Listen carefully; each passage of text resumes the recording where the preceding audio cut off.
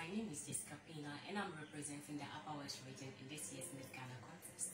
I'm here to talk about coronavirus and some of the lessons the world has learned from it and still learning about coronavirus. Covid-19 disease is an infectious disease by a newly discovered virus called coronavirus. The disease can be spread through person-to-person contact with similar respiratory droplets of bodily fluids such as saliva from an infected person. Covid-19 has brought with a lot of negative outcomes, terrible illness and death.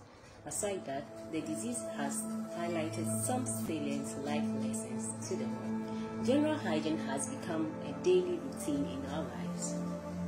Paying more attention to latest needs, people have sacrificed some of their freedom to public safety by staying at home. Most people now eat homemade food and buy from outside to avoid other diseases, and self-quarantine compel individuals to establish an online mutual relationship to avoid loneliness.